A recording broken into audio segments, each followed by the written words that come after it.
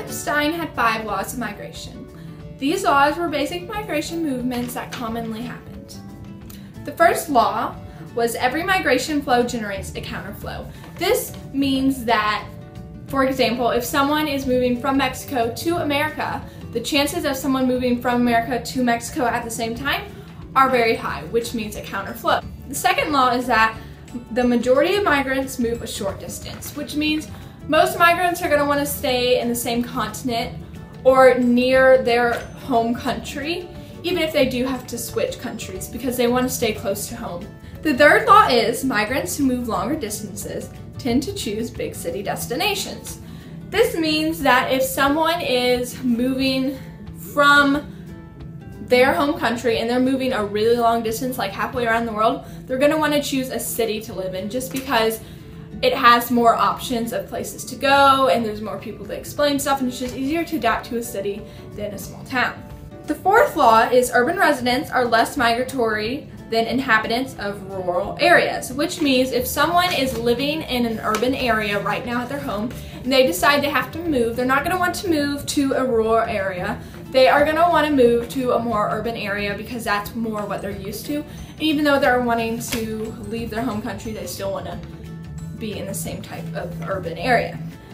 And the fifth law is families are less likely to make international moves than young adults. This is pretty self-explanatory. It's saying that if a family is going to move, it's a lot more less likely because they have already settled in, they have grown up together, they are making a family, and they have already made their life decision to raise their kids there and be there. Although young adults are just starting to choose what life path they want, and they may be moving for jobs or just opportunities or even just to travel. So young adults have a much higher chance of making an international move. Maria Esquerzo's migration applies to Ravenstein's second law, which was the majority of migrants move a short distance. This applies to her because she did live in Mexico, her home country, and then whenever she moved to America, which is still a short distance. Even though they are moving countries, they still stayed in the same continent of North America, so it is considered a short move. Rebecca Collins' migration applied to Ravenstein's fifth law, which was families are less likely to make international moves than young adults.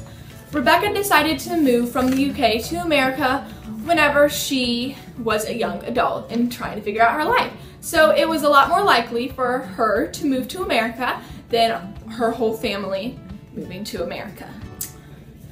Ravenstein's third law also applies to Rebecca.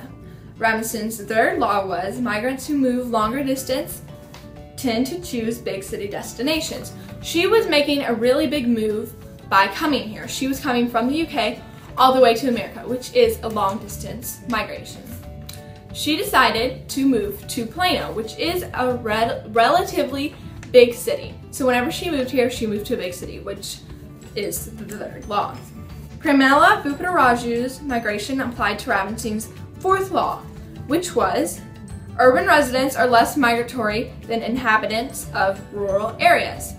This means that whenever she was back in India, she lived in an urban area, and whenever she first moved here, she also stayed in an urban area just because it's more common, and she said it felt a little more easier to adapt in an urban area. Antonio Banderas applies to Ravenstein's second law, which is the majority of migrants move a short distance.